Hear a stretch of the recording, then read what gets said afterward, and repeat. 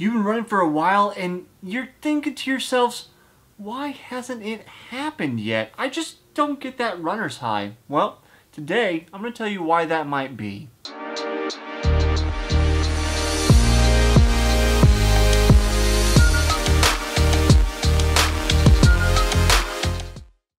You are in the right place to figure out why you don't get a runner's high, because I'm Jesse Funk. This is a show called Runner's High, so we talk about everything running. If you haven't been with me here before, hit that subscribe button, stick around for more episodes every Tuesday and Thursday. Now, when we talk about runner's high, first we have to figure out what are we talking about.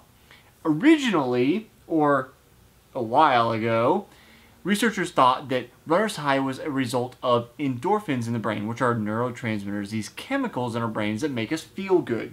They're associated with a lot of different things: puppies, cake, nice stuff, things that make us feel good. That's where endorphins play a role. And researchers thought during aerobic exercise, these are released, thus we get a runner's high. Well, they are released during aerobic exercise, but more research has been done, and that is not necessarily the most likely situation that's causing that runner's high. Well, those endorphins help us feel good, and they help reduce the pain that we have while we're running, because it is fatiguing and making and all those kind of things. That's why if you run for a while, you feel great during the run, and then you kind of feel terrible later, well, you're probably having some of that pain dulled a bit by the endorphins while you're running. Now, the research, as I mentioned, that's been developing actually suggests that the runner's high comes from the receptors in our system called the endocannabinoid receptors. Yep, that's what I'm talking about. You heard me. The same thing as our friend, the wacky tobacco, some chronic, a little reefer, ganja. I'm talking about weed here, people. Now, weed itself affects us because we have these endocannabinoid receptors, and that's where THC binds to.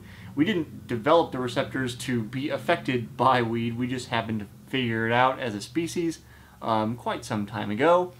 But it is thought that people that don't get a runner's high, when these endocannabinoids are produced in the body, much like endorphins, you have a lack of receptors for those chemicals to bind to, resulting in either a blunted or effectively negated high, meaning it is physically impossible for some people to get that runner's high. Now, you can still feel good with those endorphins and all those feel-good chemicals, the various endorphins that are released, in particular serotonin, that's the big one.